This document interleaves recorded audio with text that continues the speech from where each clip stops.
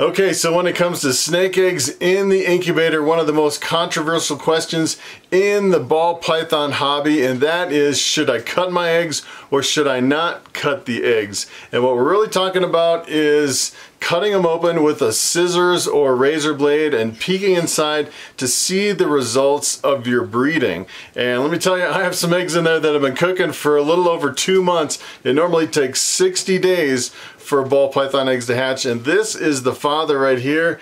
This is my big bamboo male. Take a look at this beauty right here. This is one of the most impressive morphs that I've ever seen, just a base standalone morph. And I actually bred this with what kind of looks like a normal ball python, but she's 100% caramel albino. So half the babies will come out with caramel albino, half won't have caramel albino. You won't know which ones have one copy of the gene because it's not a visual. You need 2 copies of the gene to actually see it. So what I'm really expecting, unless for some freak, this might be a het caramel albino. You really don't know. Sometimes the genes get really diluted. I'm betting that this is not het for caramel albino. You never know. I mean, if this is het for caramel albino, we may actually see some visual caramel albinos. And if that's the case, you know what that means? That means everything I bred this with for the last 2 years is 50% het caramel albino. So that kind of changes the game and changes kind of what you think you have, as far as, if you bought a ball python for me that's a bamboo, it could be 50% het caramel albino if this guy proves out. I doubt it very much that that will happen. Sometimes you'll get like double hets or triple hets, and then kind of when they get bred down the line, they kind of get diluted. So what I really want to do today is take a look at that clutch of eggs. It's actually in 2 egg boxes. It was a huge clutch. It's from one of my biggest females. She laid a clutch of, I think it was 13 eggs. I think one was a slick. So we either have, I'll have to double check, but we either have 12 or 13 eggs in those 2 boxes. And I want to go through and cut them open and just peek inside. And really, I think the biggest controversy is if you cut them too early, you can actually kill your snakes. So some people are cutting them like on day 30 or day 40 before they're completely fully developed. And that is really risky because they're not completely done developing.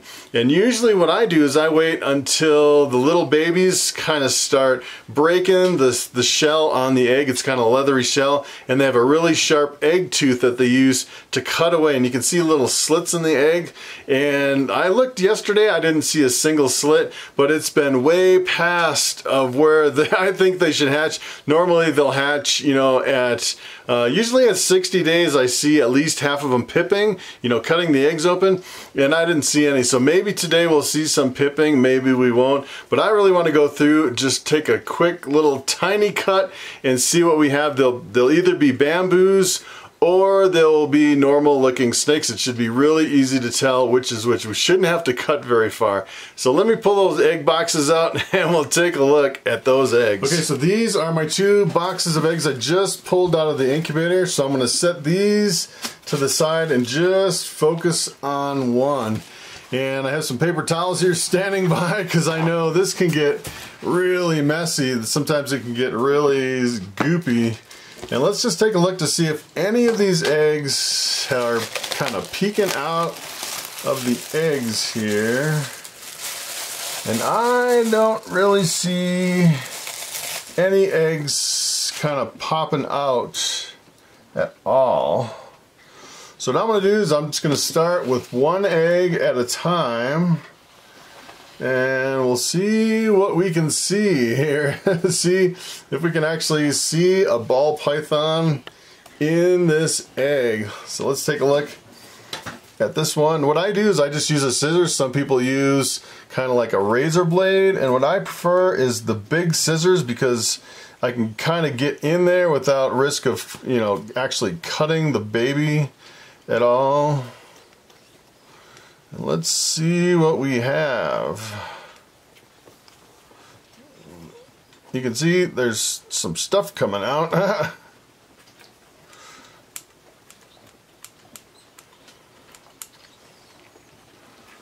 And let's see, I'm just going to cut a quick little V here. And we can take a peek in there. And And this one, take a look at this one. Boy, that's hard to tell. I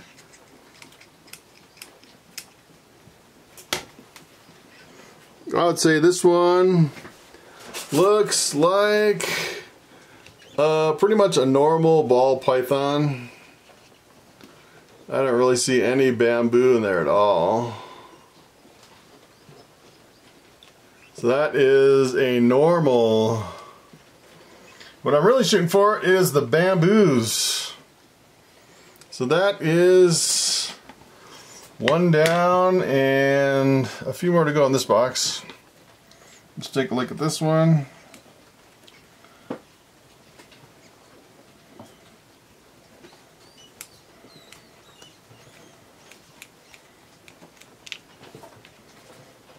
Let's see here.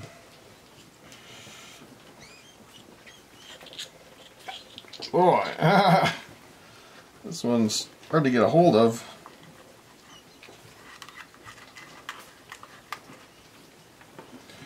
Oh, really?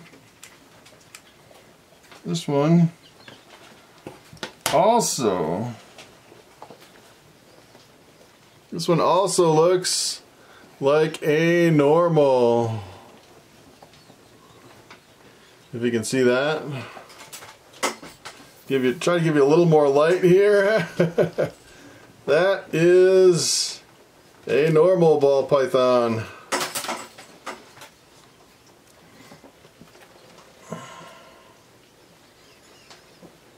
And I don't know about this one. This one seems kind of deflated. Sometimes when they're deflated like this, it doesn't properly develop.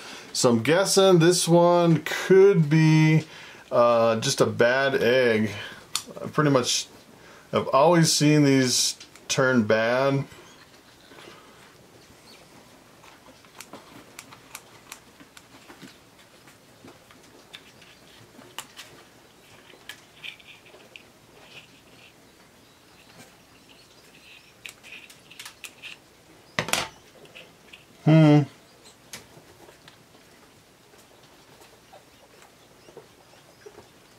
Yeah, this one looks, I don't know. This one looks like it partially developed, but it didn't really. It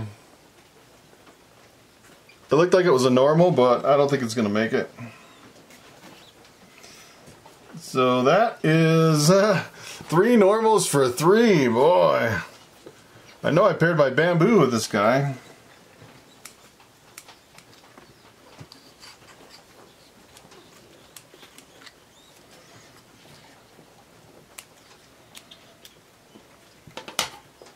Really? Wow, again? You know, the interesting thing about this clutch is this is another normal, and it was one of the very first clutches. I was almost thinking that it could have been retained sperm from when I bred my scaleless head with a snake last year. So it'd be interesting to see if the father was actually the scaleless head carried over from last year, or if it was actually the bamboo, because I'm not seeing any bamboos at all. And if it's scaleless head, of course, what we're going to have to do is wait till they come out of the egg, and then we'll have to see which ones are scaleless head, because you really don't want to take them out. You really don't want to push them to see if they're scaleless head.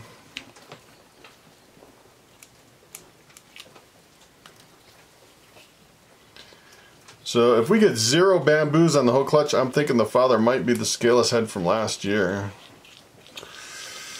But we'll see.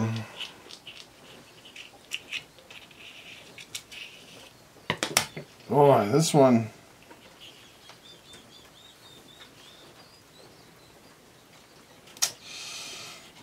I don't know about this one. Huh.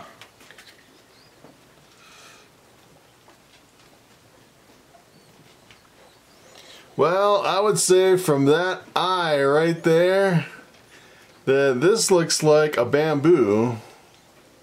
If you can see that. Looks like the head of the snake And from the color on the head, it looks like this is a bamboo. So it looks like we had 1 out of 5 that were actually bamboos, which is crazy. I can't even believe that. Those are terrible odds. Of course, the bamboo is worth a lot more than a normal looking snake that's 50% caramel albino. So let's take a look at this one and see if any of these are actually out of the egg.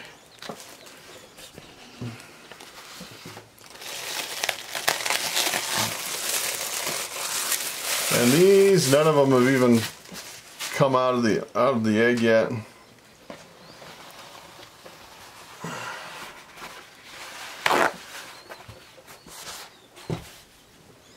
Alright, so let me take a look at this one here. Let's see if I can zoom in a little bit for you.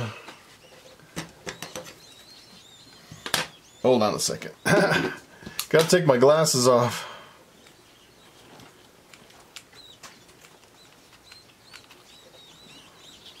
Alright, let's see what this one looks like. This one,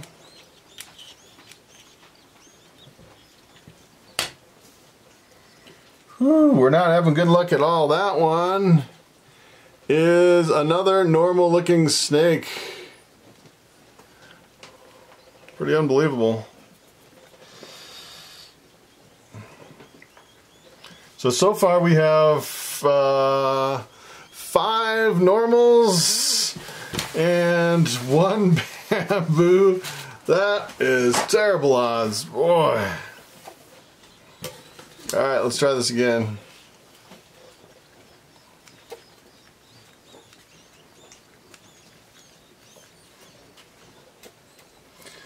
Let's see here. Ooh. Got a leaker.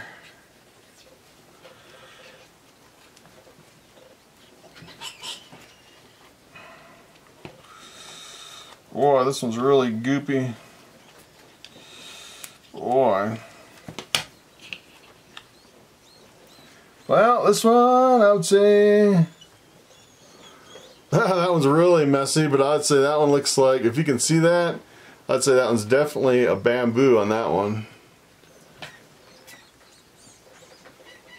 So that is 2 bamboos so far. Oh, this is a messy job here.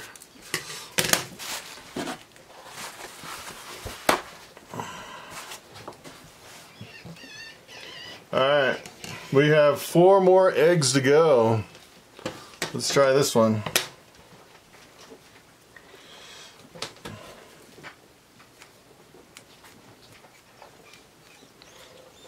Hopefully they're all bamboos.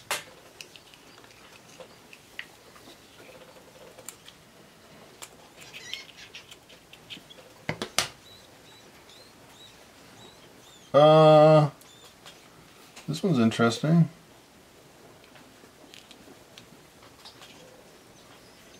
Huh.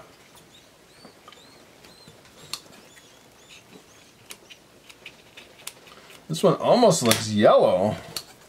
There's nothing that can make a yellow snake though. I think it's a bamboo.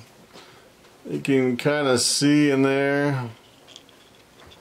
That's another bamboo. So that is 3 bamboos. We're getting a little better odds. 3 bamboos out of 8 so far.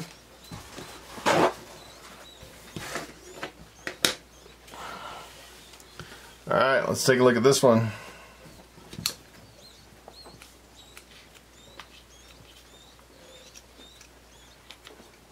Some of these seem really shrunken down. Oh, that's pretty obvious. That one is definitely a normal ball python.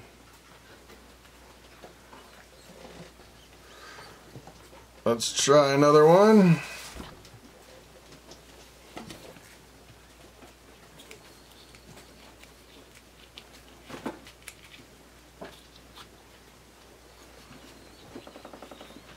So you kind of hit some veins, and sometimes it bleeds a little bit, but it's perfectly fine for the snake. This one is definitely a bamboo. You can take a look at that. Boy, that one's kind of bloody there. So that is 4 bamboos. If we had one more bamboo, it'd be 50% exactly. So let's take a look at this last one. Ugh. I feel like I'm a surgeon here, something cutting these eggs. It's getting pretty messy. Alright.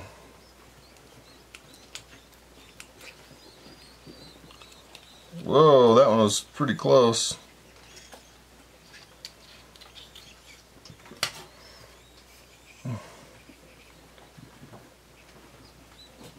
This one definitely, you can definitely see that one. No problem at all. Let me see if I can open it up for you a little bit. That one, you can definitely see, that is a bamboo. So we actually hit the odds perfect. 50% bamboos, 50% normal. Alright, so from here what I'm going to do is I'm actually going to put a new layer of press and seal. I use press and seal, and in the bottom what I use is vermiculite and water 50-50 by weight, and then an egg crate. And that's pretty much how I let them sit for the whole 2 months. And then every now and then I go through and replace the press and seal just to get rid of the condensation. And from here what I'm going to do is I'm going to put them back in the incubator probably for another week or so until they all come out of the eggs, and then we'll take a look at each one in more detail and set them up in the hatchling rack. Alright, so there you have it. That is pretty much 50-50 between my bamboos and my normals in that clutch. And I actually went back and counted the number of eggs. The total eggs in that clutch was 11. I miscounted the first time, so it's 5 bamboos and 6 normal, and they'll all be 50% het caramel albino. What I'm really hoping for is to take one of those males and breed it back to the female. Maybe I'll get a caramel albino bamboo. Now that would be pretty awesome if I could make something like that. And I actually have 2 het caramel albino females that look like normals. They're 100% het caramel albinos, so I can actually take one of those and breed it back to one of the females. Maybe not back to the mom, but back to the other female, and see if we can produce some caramel albino bamboos, which would be pretty awesome. I don't know if I've ever seen a caramel albino bamboo, so it'd be pretty awesome to actually see it. It might be the world's first. Someone might have produced it before, but I know a lot of people aren't really working with the caramel albinos because in certain lines you can have some kinking of the spine that kind of shows up. Certain lines there's no problems at all, but I think a lot of people kind of stay away from it, mainly from, you know, the genetic defect that some lines carry as far as the caramel albino. I don't know what this crazy snake is doing. So that is pretty much it. If you decide to cut your eggs, I would probably recommend doing it past, you know, the 60-day mark. At least 60 days or beyond, you're pretty safe cutting eggs. And normally what I do is I wait until the hatchlings start cutting the little egg slit in the eggs, and pretty much once most of them have, you know, cut the little slit in the eggshell, then you can go through and open them up a little bit more. And that's pretty much the safest time where you can go in and cut the eggs. And it really depends on the temperature of your incubator as well. I have my incubator set at 90 degrees. If you set it a little bit lower, it's going to be a few days more out. Now, as a matter of fact, I've heard some people going up to 80 days, you know, incubating at a colder temperature. It can really extend the incubation time, but I would say that's probably, you know, incubating, you know, kind of at a room temperature where you maybe some people are letting the snake trying to incubate the eggs, and I would think it would take a lot longer that way if you're not really controlling the temperature. So that's pretty much it. Thanks for coming along. Thanks for watching, and I will see you next time.